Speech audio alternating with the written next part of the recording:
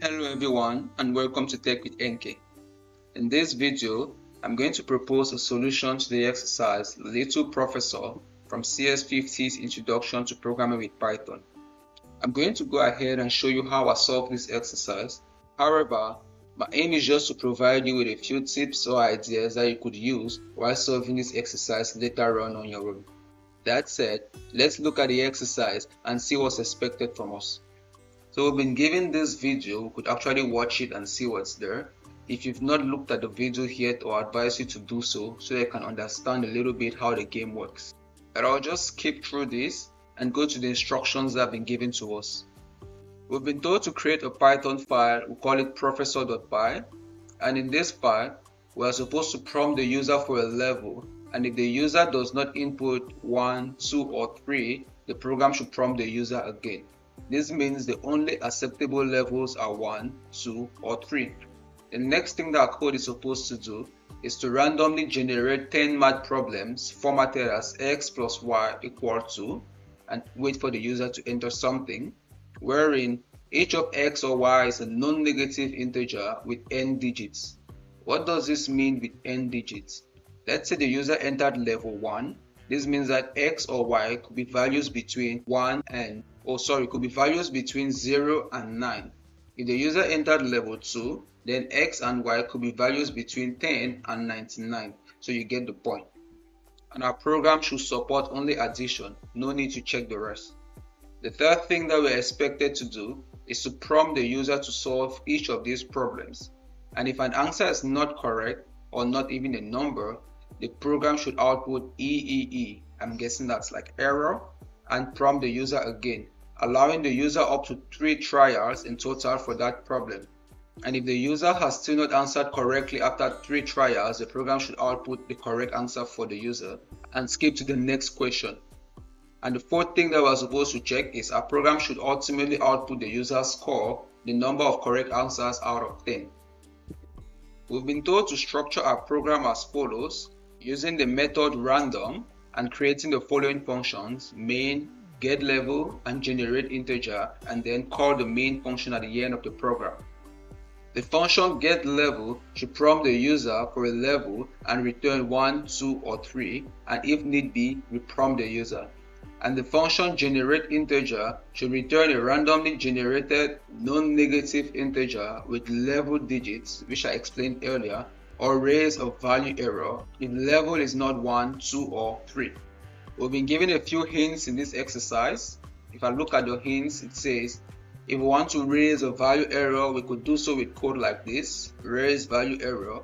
And we've been told to look at the Python documentation for the random module to see if there are any functions that we could use to solve this exercise. We've been given a demo here, and I'll advise you to play this demo to the end. But if we just look at this part of it, we see that when we run our program professor.py, we prompt the user for a level. If the user enters say 1, then we know the values that we are supposed to generate are values between 0 and 9. The first exercise is 2 plus 8, the answer was 10, correct. 3 plus 7, 10, correct. 9 plus 4, 10, that's wrong. So the program outputted EEE, and then 9 plus 4, 11, still wrong. EEE, 9 plus 4, 12, that's still wrong. And after 3 trials, the program outputted 9 plus 4 equals to 13 and prompted the user again with a different question until 10 trials ultimately, and then return the score. So I think with this the exercise is clear. I'll just go ahead and copy this, paste it in VS Code, and we're going to solve the exercise together. I'll start by pasting the lines of code I copied online, and then we're going to try to implement each of these functions one at a time, starting with getLevel, then generate integer, and then the main function, which will actually be the longest. So starting with getLevel, before I go ahead to write this function or to implement this function, I'm going to create a variable above here. I'm just going to call my variable levels. This variable is going to contain a list with the values 1, 2, and 3 for the only acceptable levels of this game. Then in the function getLevel, I'm going to start by initializing a while loop, or say while true. This is because I want the code to keep running till the user enters a level that is actually correct. I'm going to try to do this in the try except block because the user could actually enter something invalid here, and we are supposed to catch those errors and reprompt the user till they input something that's right. I'll create a variable at this point, I'll call it level, and I'm going to set it to the input of the user. I'm going to use the int function to convert the user's input into an integer, and use the input function to get input from the user, or pass a string to it, or say level, and give space for the user to enter their input. And if the user enters something that's not an integer, say the user enters a cat or a dog, I'm going to catch that with an except block using the value error. So except value error, continue. And with this line of code, we're going to keep prompting the user to enter a level till they enter an integer. And if the user enters something that's actually an integer, I'm just going to check if the level the user enters is actually in our variable or in our list levels to make sure that the input is correct. And if that's the case, I'm going to return level.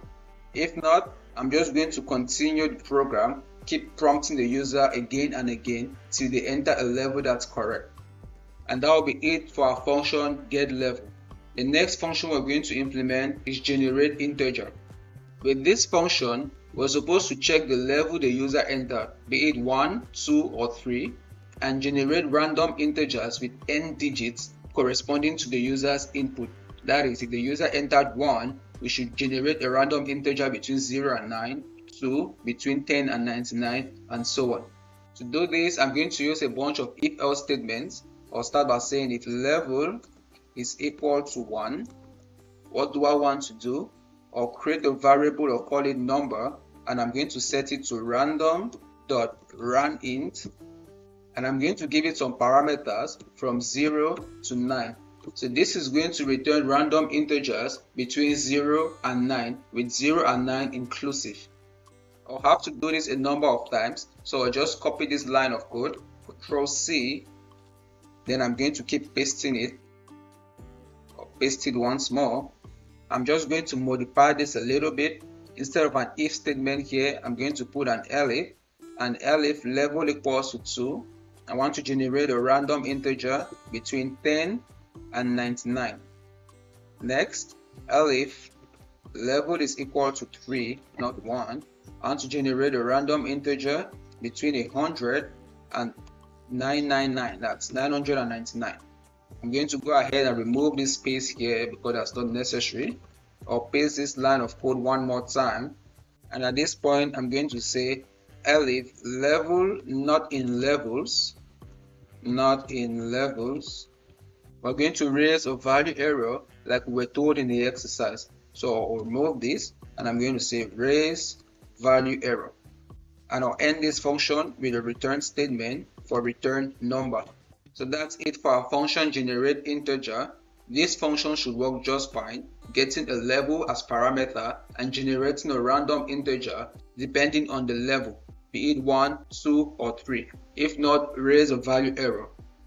But if we look keenly at the functions we've created, we realize that this line of code, the raise value error, will probably never run, because in this first function getLevel, we are already checking that the value the user enters or the level the user chooses is between 1, 2, and 3.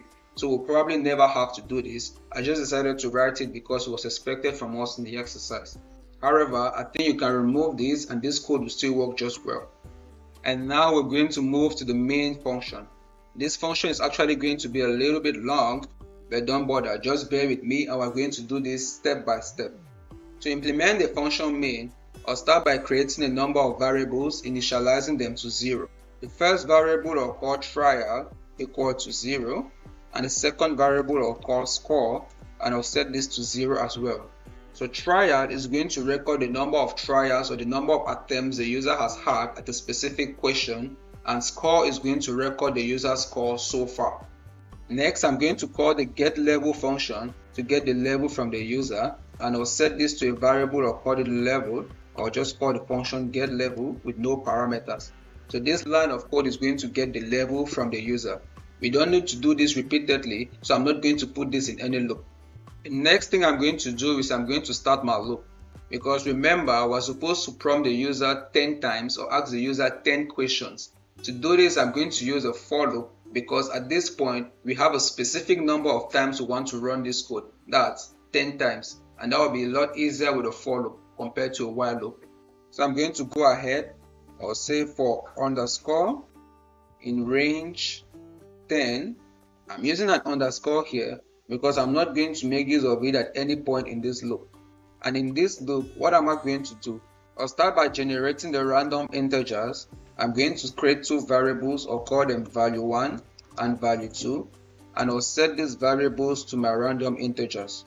I'll call the function generate integer, and I'll pass the level to it, level from the user's input, and I'll call this function a second time, generate integer, passing level to it, level equals level. Okay, and with this we've generated our two random integers. We're going to continue the next part of our code in a while loop, checking that the user attempts each question a maximum of 3 times. So I'm going to say while trial is less than 3, then we're going to prompt the user to attempt each of the questions. I'm going to put this in the try block to catch any errors from the user's input. I'll create a variable, or call it answer, and in this variable I'm going to save the user's input. I'll convert this input into an integer. I'll use the input function to get the input from the user. I'm going to pass a string to it using f strings. Then I'm going to say, or put this in curly braces, value1 plus value2, still in curly braces, equal to, and give a space for the user to enter his input. This will look exactly like x plus y equal to, and wait for the user to enter something. And if the user's input is not a number, say the user entered something like cat or dog, we're going to use an except block using the value error to catch any of such errors. And if that's the case, we'll start by printing EEE to say that the user has entered something that's wrong, EEE. Then I'm going to increment the value of trial by 1 to keep track of the number of trials the user has made thus far. And I'm going to use a keyword continue to prompt the user to try one more time. And if the user actually entered an integer and not something incorrect or invalid, we're going to carry out a number of checks to make sure that the value the user entered is the correct input. I'm going to put these checks in an else block. So I'll start by saying else. I'll use an if statement to check the input of the user. If answer, that's the user's answer, is equal to the actual mathematical operation, that's value1 plus value2, then that will mean the user entered something correct. We'll increment the value of score, so score plus equal to 1. Then we're going to reset the value of trial to 0. That's in case the user started by entering something wrong, or in case the user entered something wrong once. We're going to reset the value of trial to 0. Then we're going to break out of this loop because we want to go back to the top and prompt the user with a different set of questions. But if the user's input is incorrect, that the user actually entered an integer, but the integer is not the right value we expected, we're going to print EEE, or uppercase EEE, to show that the input is not right. Then we're going to increment the value of trial plus equal to 1 to keep track of the number of times the user has attempted the question, and we're going to continue to go back to the top of the loop and prompt the user once more to keep trying. And so in this while block, we'll be able to get the input from the user, check if that input is correct. If that's the case, we'll increment the score, set trial to 0, and break out of the while loop.